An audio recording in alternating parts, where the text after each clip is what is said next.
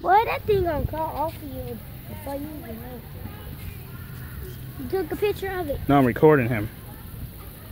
Don't worry, he's good. He's good. He's going under the mountain. No, I'm putting him on my blog. I'm gonna make everybody think. So that's how you handle looking at a caterpillar. See, just let him crawl on my arm. He might. No, I'm gonna let him. You know they always used to say if you let a caterpillar crawl on you, What? you'll break out. Break out? Why? I don't know. It's like the sticky stuff on the legs. But don't mind me, that was something old. So they don't do that no more, or they still do it? I have no idea because I've never let one crawl on me. Ah, jeez.